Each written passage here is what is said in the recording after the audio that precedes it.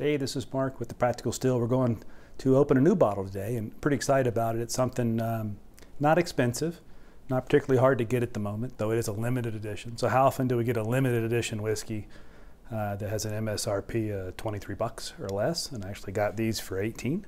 So that is going to be the Old Tub. So this is a Jim Beam product.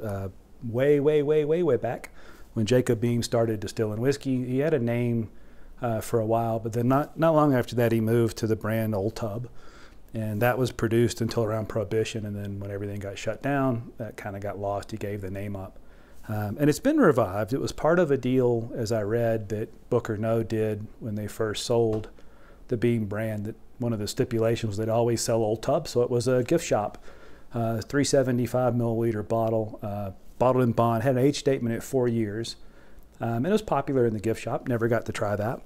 So why do we care so much about an inexpensive whiskey? Well, a couple things. One is it's bottled in bond. I like bottled in bond whiskeys. Two is it's a cool old name and a cool old label. That's always fun, but does the whiskey matter? So this one's unfiltered. They say no charcoal filtering, nothing really other than screening out the big chunks of char. So that's exciting, close as you can get to being able to thieve the barrel yourself. And the other reason is that they had a limited edition distiller's cut for a while, and I liked it a lot for a $20-something bottle. And so I bought quite a few of those. They make good sippers. They're decent. You know, not going to blow your mind. Not age dated, but 100 proof, just like the bottled in bond version. Not filtered. And that, to me, kind of made it like an inexpensive 100 proof version of Booker's, sort of a Booker's Junior or a Booker's Light. I like Booker's. Dan, as you've heard him say quite a few times, huge fan of Booker's. That's probably one of his favorite, if not his favorite, whiskey. And so I got into these distiller's cuts as an easier way that was accessible to have something that was kind of similar. And this feels like that's following up on that. So these, at least at the moment, readily available anywhere from 18 to 23 bucks. And we're going to find out if it's A, similar to my friend here, the distiller's cut, and B, does it even come close to hanging out with Booker's, even though Booker's has got at least 20 to 25 or 30 proof points on it, depending on the release. And so I'm kind of excited about that. So let's give it a try.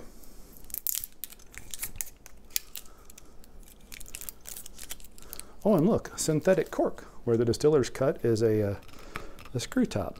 Not particularly relevant, but nice.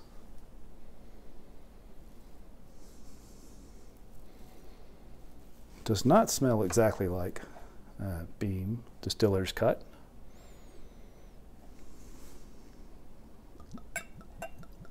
And you may have noticed lately I've been in one of these little short, fatter glasses from Libby. That's the, I think, the Kentucky Bourbon Trail glass. But again, I wanted to see how familiar, and I haven't opened these and didn't want to open them right this minute, so I went back to the old familiar Glencairn.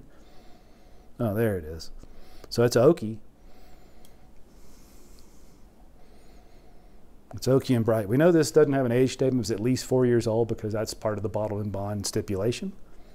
But it seems a lot lighter than distiller's cut, and certainly nothing like you'd nose out of some Booker's.